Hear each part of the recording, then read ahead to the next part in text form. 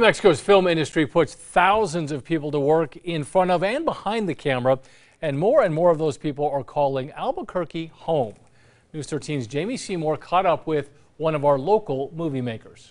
Just this week, Movie Maker magazine named Albuquerque the best place to live and work in the film industry for the fourth year in a row.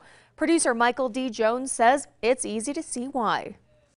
Michael D. Jones is in the business of making movies. And generally, as a line producer, I'm the one that's tasked to break down the budget, create a budget, and basically, essentially, keep track of every single dollar that is spent on and behind the screens. It's a talent that landed him on the radar of New Mexico's film office a few years ago. And they said, we'll give you a real estate agent, whatever. So I came back and I looked, and I decided to purchase a home here in the Mesa del Sol area. Others are following suit, so much so Movie Maker magazine just named Albuquerque the best place to live and work in the industry for the fourth year in a row. But it's great. I love it here. You know, my take is I invested. I bought a house. I'm here. I just brought a movie here. I have other ones lined up. The magazine cites the state's diverse locales like mountains and desert, along with film hub meccas like Los Angeles, just a short flight away. Everyone just thinks, oh, it's the desert. Well, there's so much more in this state.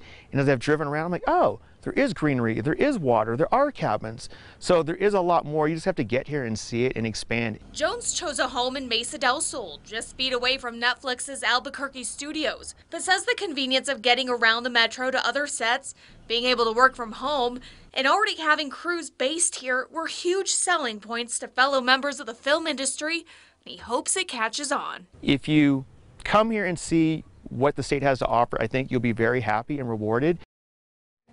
Santa Fe also made Movie Maker magazine's list, coming in third in the small cities and towns category. Jones says some friends in the industry have moved up there and even to Rio Rancho. Back to you. All right, Jamie, thank you.